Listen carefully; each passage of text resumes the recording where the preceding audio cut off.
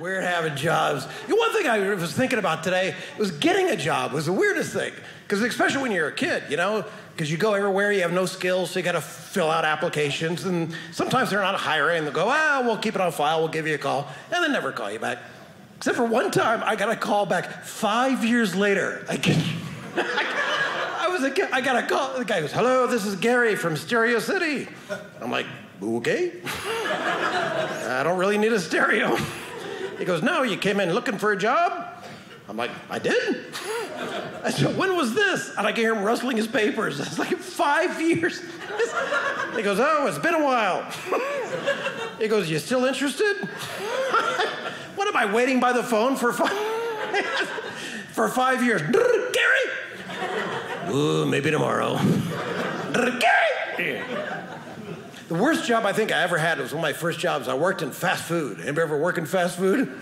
Oh, that's the worst, yeah. We're filming, so I shouldn't probably name the place that I worked.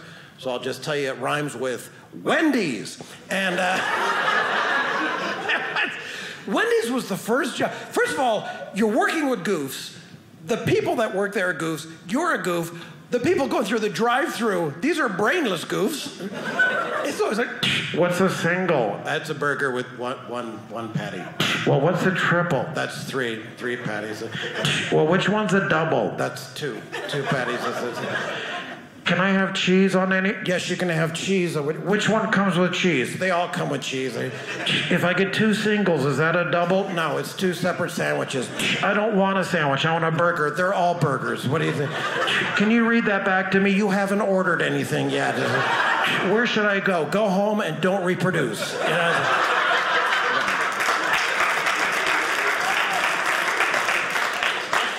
And then that job was the first job I ever had where I worked with that one coworker. Everybody here has had that one job where you had that one coworker that made you think, I used to be against the death penalty, but some people, they gotta go.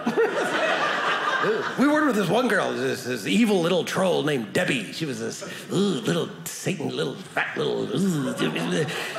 And I hate that her name was Debbie because I have a twin sister named Debbie, and it almost ruined. I love my twin sister, and people have actually said, "Really, you got a twin sister? Are you identical?"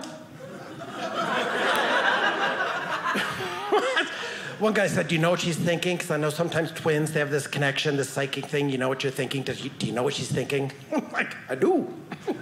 She thinks you're an idiot. Anyway, so we worked with Debbie, and she was the kind of person that would come up to you and go, hey, Jeff, the manager's kind of a jerk, don't you think? And you're like, I guess so. Then she'd go to the manager, hey, Jeff just called you a jerk. I kept looking, Debbie, I put a serve on her. Yeah, but one day, Debbie got hers. One day, right at lunch hour when it was just packed, Debbie walks to the front carrying this huge tray of melted cheese and butter. And she hit this grease spot on the floor, flew up in the air, hits the ground.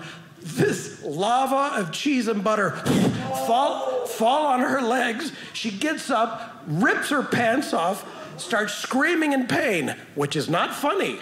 But the way she screamed, hilarious.